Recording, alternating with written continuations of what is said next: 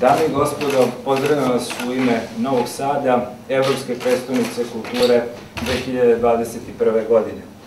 Važan jubilej manifestacije Антићеви dani poklopio se sa prvom godinom na putu ka ozvaničenju evropske titule koja predstavlja dodatno ubrzanje za ukupan razvoj našeg grada. Zahvaljujući velikanima kao što je bio čuveni Mika Антиć i njegovim delima koja su neprolazna, Novi Sad zaslужено nosi lаскави епитет Srpske Atine.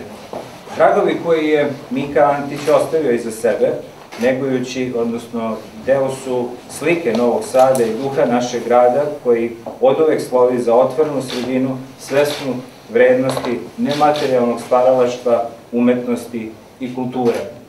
Izložba prvih 10 godina svedoči o procesu zvanom Антићеви dani koji je iz godine u godinu sve bogatiji i sve plodotvorniji i predstavlja važan segment kulturne ponude našeg grada.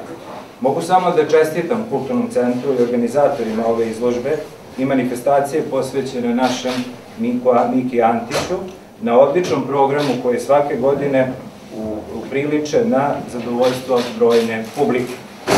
Pozivam Novosađane, ali i sve one koji ovih dana žele da posete naš grad, Evropsku prestonicu kulture, da uživaju u programu i sadržajima 10 Антиćevih dana i proglašavam otvorenom izložbu prvih 10 godina. Hvala vam.